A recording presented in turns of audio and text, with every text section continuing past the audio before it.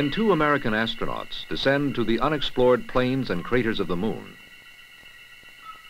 they're not going as tourists or as sightseers of a land as yet unknown in any guidebook.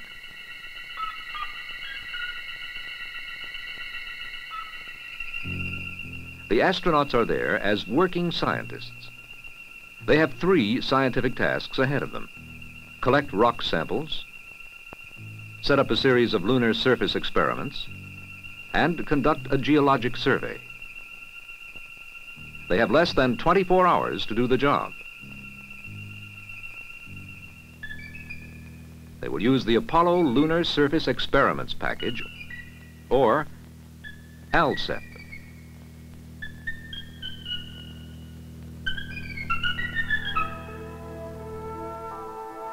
Alsep is actually 2 packages connected barbell fashion, weighing approximately 33 pounds on the moon or 200 pounds on the Earth. They contain the 6 basic elements of Alsep to be flown on the lunar mission. The crew will set up the experiments on the moon in much the same manner as this astronaut demonstrates on a simulated lunar surface. Alsep will first be carried 300 feet from the lunar module to a level area. Here, the experiments will not be subject to blast effects from the module when it takes off from the moon. Also, should anything unforeseen occur, a failure in the portable oxygen system, for example, the astronaut could safely return to the lunar module using his emergency oxygen system.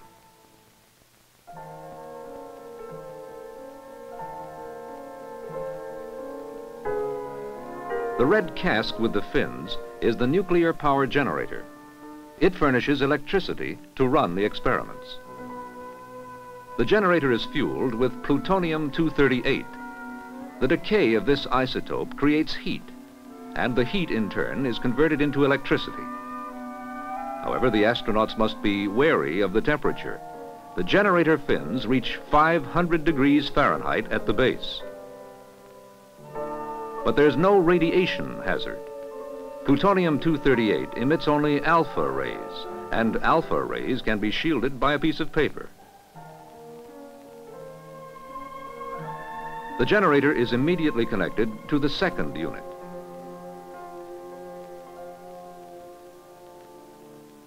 And the first thing deployed from this unit is the passive seismic experiment. This experiment can measure violent lunar quakes as well as small meteoroid impacts. This experiment will tell us whether the moon is an active and dynamic body or is a cold, passive satellite.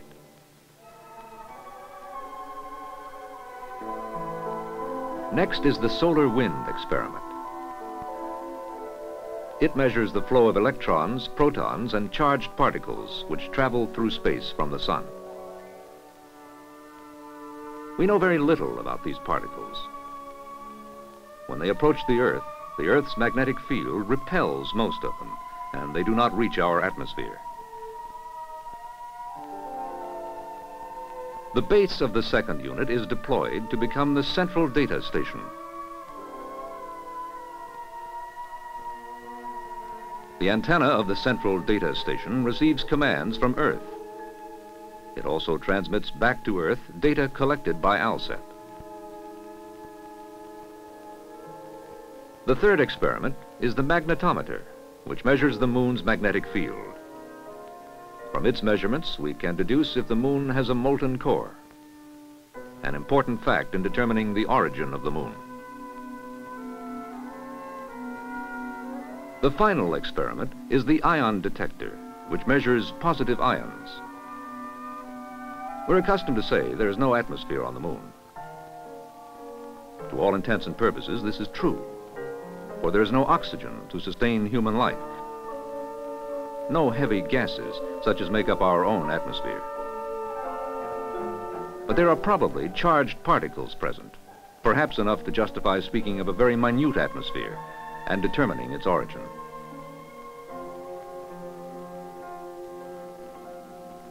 Alsep will be turned on by remote command from the ground, or the astronauts themselves can turn it on if necessary. It will run continuously, 24 hours a day for up to a year. Long after the astronauts have returned to Earth, Alsep will continue sending its information to ground stations.